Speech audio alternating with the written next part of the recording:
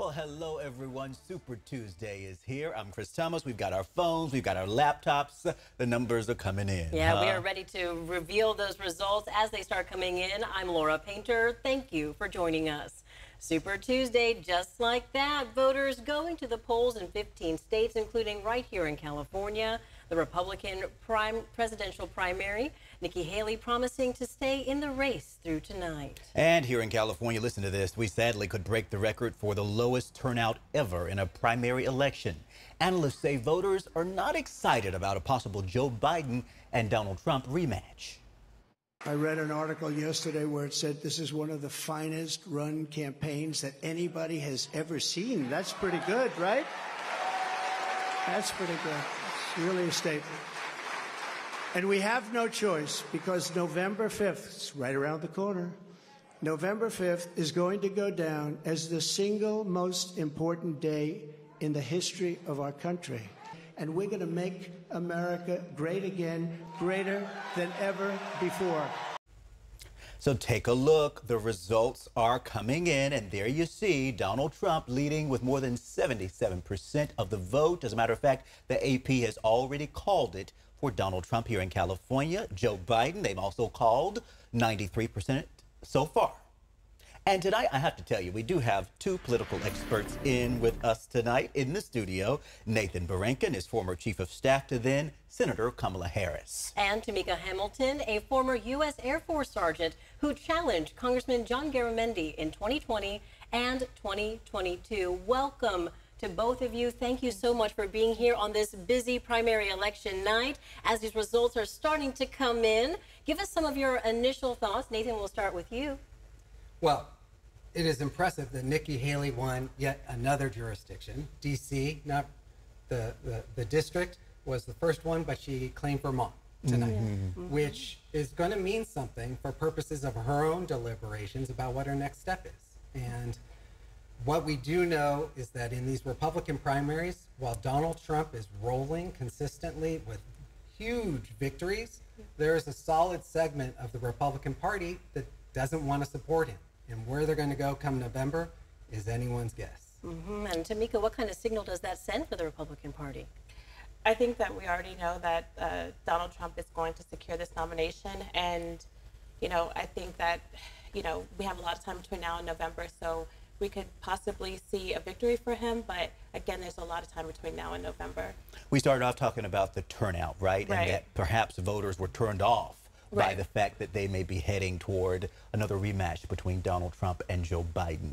What do you think that says with the turnout being the way it is here in California? I mean, these are two candidates that honestly both sides did not want. And these are not the choices that I think that Americans deserve. But here we are. So at the end of the day, you're going to have your true diehard, high propensity voters that are going to show up. But there's still a lot of work that needs to be done to get both of them, over the edge for November. And Nathan, I have to ask you, as we look at these turnout numbers, I think the lowest was somewhere around 31%. We could be lower than that. What does that say about how the voters feel about these candidates? Well, I think I agree with Tamika 100%. These are two leading candidates. Effectively, they're both incumbent presidents for purposes of their own party. And in re-election years, in California for sure, turnout is anemic in those re-election years for Democrats for sure. But they're also both not terribly popular.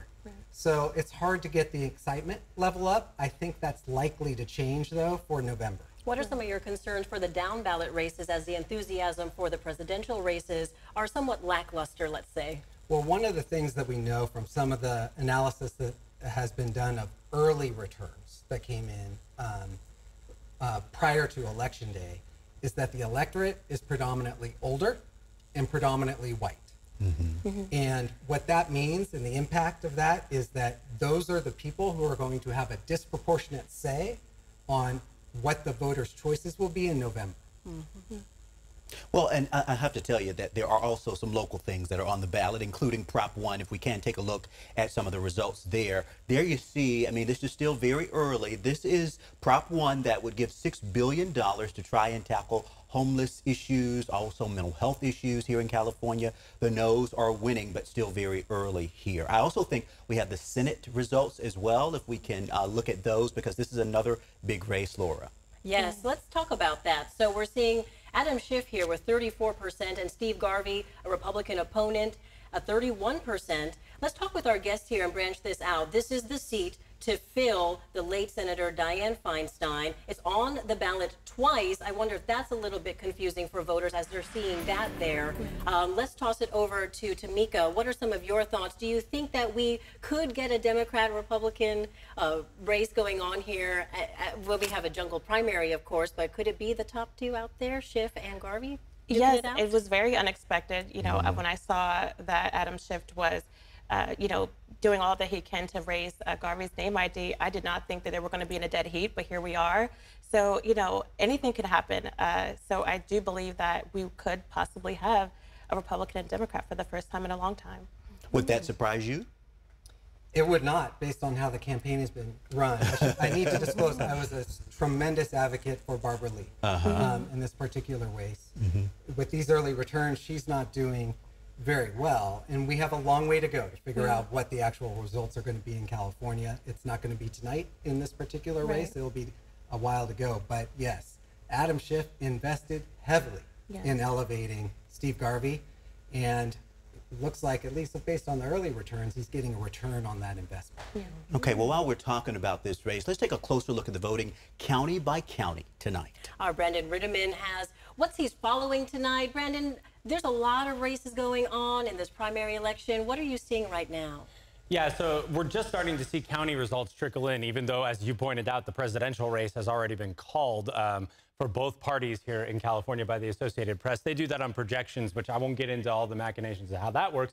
But I actually want to take a look back real quick, because we were talking about the antipathy here. And it's just worth remembering that the last time Joe Biden was on a ballot here in our primary, Bernie Sanders actually walked away with California as a victory for himself. So on the Republican side, we'll go ahead and take a look at the Democratic results coming in. We actually have quite a bit more counties coming in.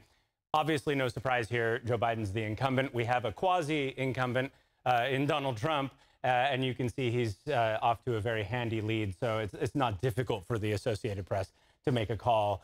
We have uniform color on the map, and that actually, on the Republican side, I was about to point out, mirrors what we saw in 2016, where Trump handily walked away with California at that stage in the race at that time. We can go ahead and pop over to the Senate race. You'll notice some of the counties were getting staggered results here. But yeah, if we take a look, you can actually see some ideological shift here, which is pretty much going along the urban-rural divide, at least according to the map as we see it right now. And then we don't yet have any of these trickling in from Prop 1. I'm interested to watch this map throughout the evening as those results come in, because I want to see whether we have an urban-rural split on this question. One of the interesting things about Prop 1 is it's a vote in favor of dedicating a lot more money to the mental health system. It makes some changes to it, but you could look at this prop in a couple of ways. Is it a referendum on the quality of the mental health care system that we have in California, and are people a little antithetical to wanting to pile more money into a system they might view as broken, for instance? Or are people seeing it as underfunded and wanting to come up with some extra funds for it? So Prop 1 will be interesting to parse. We've been explaining that to you over the last couple of weeks. It's a rather complex question, and it's entirely possible you'll see a lot of undervoting on this question. People just simply skipping it because they throw up their hands and say, I'm not exactly sure. So I'll be watching turnout numbers over the next couple of days pretty carefully as well. Well, when you talk about $6 billion, Brandon, for a prop, I mean, it's a big deal. And especially in this case, when you're talking about mental health. Of course, though, when you're driving into work every day, going to the grocery store, it's hard to miss some of the mental health challenges that we see when it comes to the homeless crisis. Exactly. Millions and billions of dollars have been thrown at this problem. People want to see results. We'll see if Prop 1 is something that people support and vote on, and we're waiting for those results to come in on a massive problem. We got the homeless crisis and mental health crisis here in the state, so it's definitely one to watch as lawmakers try to find solutions for it. I think we want to get now to our Andy Judson, who is out in the field. Those polls have closed tonight, but we're trying to get those results in slowly but surely. Andy is in Sacramento County. So Andy, talk to us. I know you're getting a behind-the-scenes look at this whole process, and you're learning something about folks who have perhaps received multiple ballots? Yeah, Chris and Laura, whether you voted in person, by mail, or by that ballot drop box for my Sacramento County voters, your ballot ends up right here in the building. And so when it comes here, you'll take a, sorry for 1 second, there we go. And when it comes here, you'll see that it comes, if you're voted by ballot drop box, you'll see it comes right back here. This is where it comes. These fine folks here, everyone cheered right when the 8 p.m. hit, so the ballot stopped, but then they got right to work. You can see they sorted all of these ballots over here to the left so quickly that they're waiting for those next batches to come in. But we have one report of people receiving multiple ballots. So we talked with our Sacramento County elections official, Ken, about that. Take a listen. We've heard of people receiving multiple ballots. Why is that?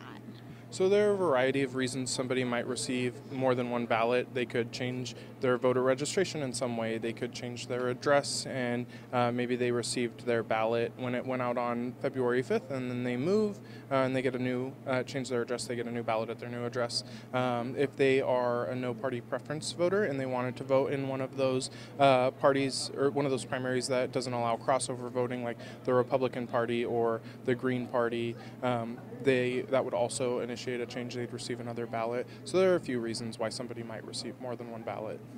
And so if you receive more than one ballot, does that mean that you can vote more than one time? It absolutely does not. One person, one vote. You can only cast your ballot once. So don't try to vote twice. And can you speak to why people can't vote twice, even if it's maybe the same signature? So the first ballot that we receive that matches your signature is the ballot that gets counted.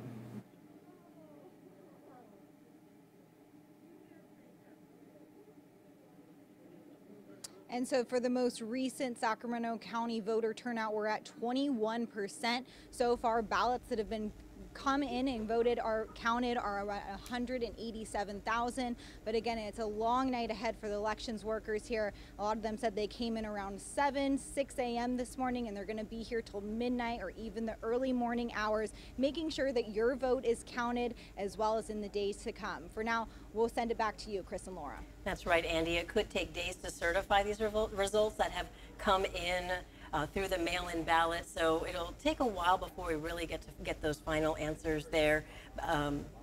We want to get now to our Becca Habiger, who has been tracking the Sacramento mayoral race as well, and then we have Jeannie Wynn too. But let's start with Becca. She's at a watch party, I believe, for Dr. Flo Kofer. Yeah, Laura, you know, a lot of excited supporters here for Dr. Flo Kofer, or Dr. Flo as she goes by. That's despite the fact that just a few minutes ago, with 12% of the ballots returned and counted, at least in the results, the initial results, we're seeing Flo Kofer is squarely in fourth place at this point. The top three, Dr. Pan, Steve Hansen, and Kevin McCarty, are all within 300 votes of each other. Flo Kofer is more than 1,000 votes apart from the third place person. But again, as Andy mentioned, it's still very early in the night. You know, this all kicked off with Dr. Flo, this whole mayoral race, because she was the first candidate to declare her candidacy. That was back in April. Now this public health professional joins three others as the top front runners. She joins former Sacramento City Council member Steve Hansen, current Assembly member Kevin McCarty, and former State Senator Dr. Richard Pan. The other two candidates are U.S. Marine Corps Captain and personal trainer Jose Antonio Avina II and Asset Protection Manager Julius Engel. Now this afternoon I spoke with current Sacramento Mayor Darrell Steinberg. He and political analysts I've spoke with say the top two vote getters who will go on to the November election could be any combination, likely of the four front runners. Here's how Mayor Steinberg breaks it all down. You know, one candidate for mayor is calling for fundamental change in the direction of the city and towards a more progressive side. And it'll be interesting to see how Dr. Kofer does. There are other candidates who are, again, backed by the business community, one in particular, former Councilmember Hansen. Senator Pan has a little bit of that profile as well. who are saying that you know, some of the views of the business community in terms of homelessness and other issues, that must be the policy of the city. You have Assemblymember McCarty, who brings an array of experience from the legislature, who I think is, I would describe him as more center-left. He emphasized the fact that Sacramento's form of government, council manager, means the mayor's vote is just one among 9. He says while the mayor can set the tone and be the face of the city, it ultimately takes consensus among a majority of council members to get things done. So Mayor Steinberg is also closely watching the races of the open council districts too. Now we have team coverage on Sacramento's mayoral race. ABC10's Luke Clary and I are covering the various watch parties throughout the city as candidates see the results roll in. You know, keep in mind with 4 front runners and with predicted lower voter turnout, we'll find out about those numbers shortly. It really could be anyone's race at this point. Those top 2 vote getters we might not know until some of the mail-in ballots dropped in those blue post office boxes today and yesterday finally arrive at the county, and the county poll workers count those. So again, we could know the top 2 vote getters in the mayoral candidates race tonight if the split is very far, but at this point, I'm looking at the results that just came in. Richard Pan is in first place, Steve Hance is in second place, Kevin McCarty's in third place, and again, they are all within 300 votes of each other, and only 12% of those ballots are included in these results. So there's a lot more to watch with this race coming up. We'll be watching it closely and bring you the latest results tonight at Late News tonight at 11. Our Becca Habegger live for us tonight. We'll check back in throughout the evening. Keep in mind, 9 candidates are running to replace former City Council member Sean Laloe in District 2. You may remember he was forced to step down. Our Jeannie Nguyen is following that race for us tonight and joins us live with the latest. Hey, Jeannie. Hey, Chris. Right now we are at Roger Dickinson's watch party, and bear with me, it is loud here, but I'm going to step out of the way so you can take a look now. It is very full here. We're at a local bar off of Del Paso Boulevard. There's a lot of people here supporting Dickinson. We've even seen some current sitting council members. Councilmember Katie Maple was here, Mai Vang, as well as Karina Talamantes. You know, and just moments ago, as the polls closed, his campaign was looking at the early results, and so far, Roger Dickinson is in the lead with the most votes at this moment. He did give a little speech to his supporters here at this bar, thanking them, and you know, honestly, just being very excited and looking forward to the future and being very hopeful that this will turn out in his favor. As you can see now, he's just talking to Councilmember Katie Maple. A lot of his constituents and supporters, business owners are here supporting him. Again, there are 9 people running for this seat though, so it is still very early. Even though Roger Dickinson is in the lead right now, it's still early. We did talk to some of the other candidates earlier today. We went to a watch party for Kim Davey, Penelope Larry, and Ramona Landeros. Again, all of them very hopeful and confident going into tonight. But you know, we will continue to keep track of this race and keep you updated as those results continue to come in. Chris and Laura. Yeah, Jeannie, the night's still young, hope's still high, still a lot of excitement at those watch parties. Thank you. We want to bring in now our political experts back in tonight. We have Nathan and Tamika. Yeah, Super Tuesday will bring us closer to identifying the 2 candidates who will battle for president in November. And you know what? It has not been a great secret, has it, who those 2 people might be. It's all but certain who they will be again in November. So what advantages do you think each of them have? We'll start with you this time. Well, I think that, of course, the current President Biden has the incumbent advantage. And I think that, you know, former President Trump could come in and capitalize on some of the failures of this current administration. Failures, she says, huh, Nathan? That is typically how it is portrayed in an election year, yes. No, I agree. I mean, candidates, certainly when you are the quote-unquote challenger, you're going to criticize the incumbent for everything that has gone wrong, regardless of whether the incumbent is responsible or not. I would say this, though. I think Joe Biden has 2 tremendous assets working for him going into this November election. One is he is not Donald Trump. Donald Trump is a known quantity, and as pointed out in Nikki Haley's continuing to slog away in these primaries, even though Trump is going to secure the nomination and continuing to secure a good chunk of the Republican vote, there's a group of voters out there who lean Republican, are registered Republican, who are not happy with their choice in Donald Trump.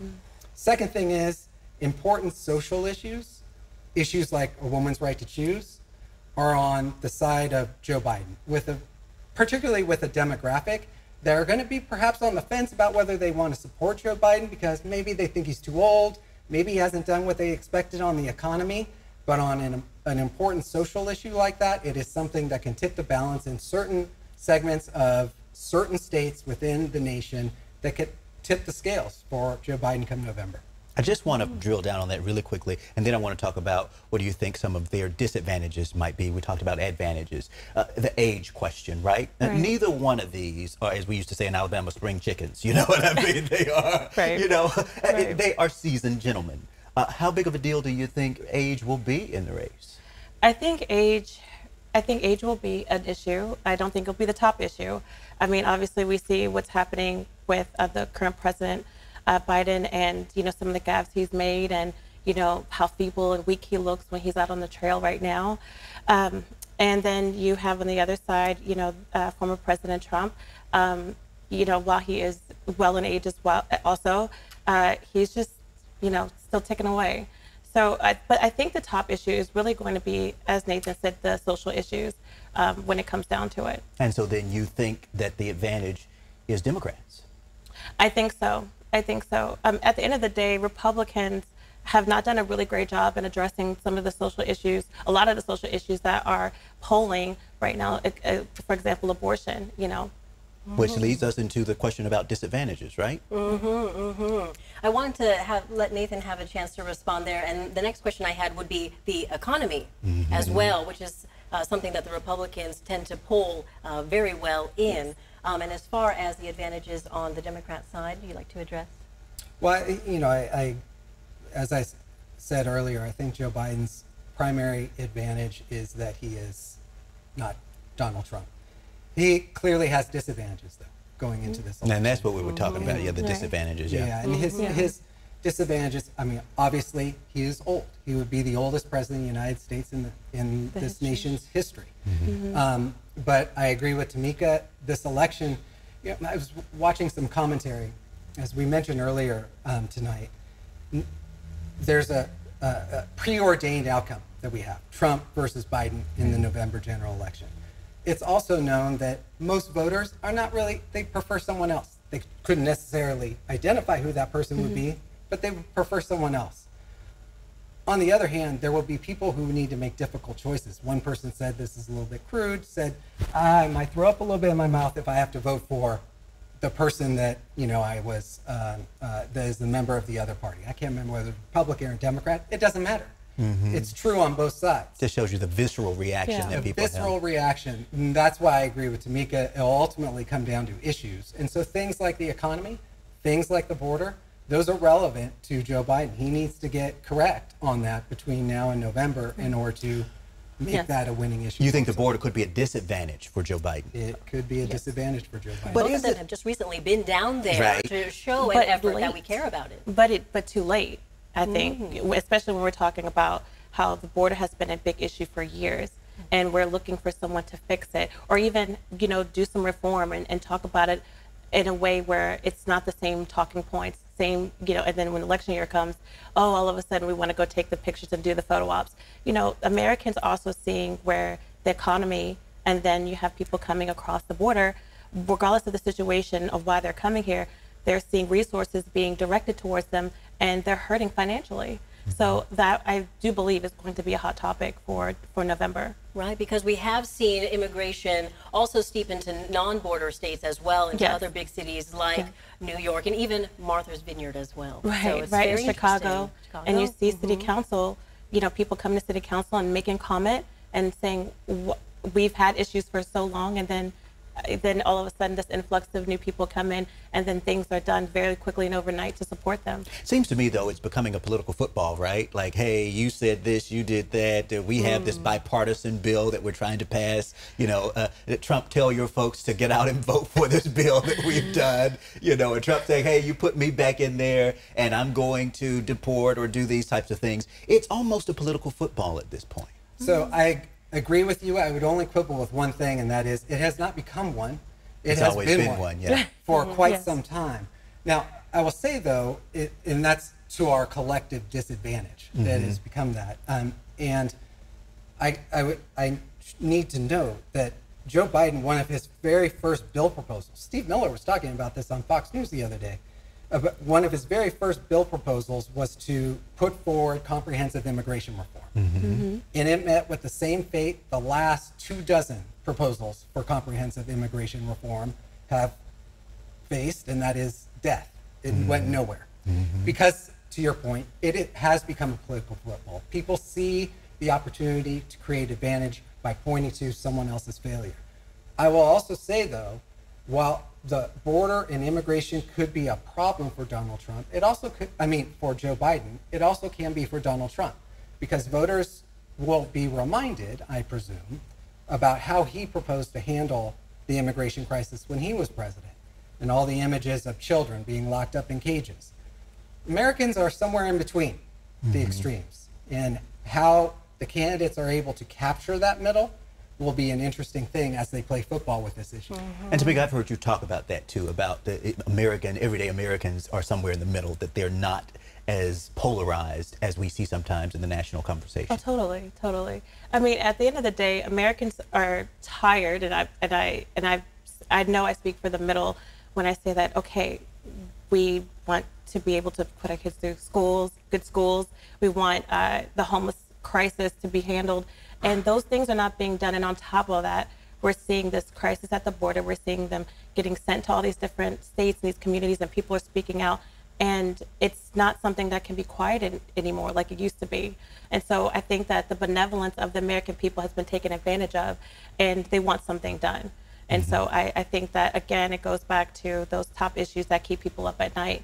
And so Democrats are going to have a lot to work on before November if they want to pull this off.